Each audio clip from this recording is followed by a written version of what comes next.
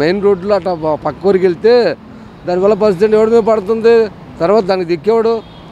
అది అక్కడ ఆపి అక్కడ చేయాలి కానీ మధ్యలోకి వచ్చినాక దానికోసం హస్బెండ్ చేస్తేట ఇంత. ఇప్పుడు డిపార్ట్మెంట్ ఉన్నాయి, ఇంతమంది పోలీసులు ఉన్నారు, మరి ఆ లారీని అలాగా పంపించేది అది సభ్యత కాదుగా. ఈ రూట్లో వెళ్తుంటే ఇలాగే ఇది ఒకటే చూస్తారా? ఈ రూట్లో ఇంకా వెళ్తుంటే ఇలాగే ఇది ఒకటే కనిపించిందా? ఇది ఒకటే. ఇప్పుడు లాక్డౌన్ టైంలో ఇది ఒకటే కనిపించింది. ఈ రూట్లో అలా ఇప్పుడు హైవే ఇప్పుడు లోడ్లు అతికి మించిన లోడ్ వేసుకెళ్తున్నారు. ఎవరైనా చిన్న వాళ్ళు చిన్న వెళ్తే ఆపుతారు, అతికి మించి లోడ్ వెళ్తే ఎవరు ఆపరు? అది మన మాటలు. పోలీసులు కాడి నుంచి వాళ్ళు పట్టించుకోక ఎలాగా మరి?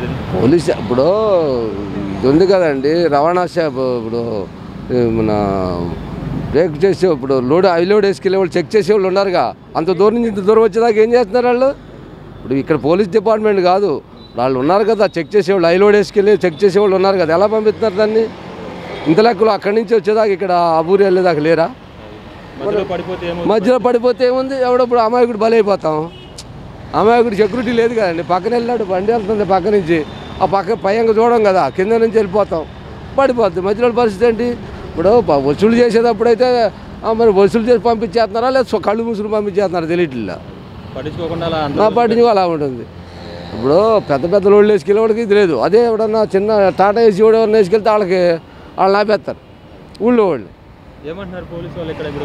ఇప్పుడు ఏమన్నారు, ఆపారు వాళ్ళు ఏదో ఉన్నారు. మనకి ఈ విషయం తెలియదు కానీ ఇప్పుడు లేదంటే హై లోడ్లు చెక్ చేసే వాళ్ళు ఉన్నారు కదా, ప్రతి చెక్ పోస్ట్ కాడ ఉంది కదా.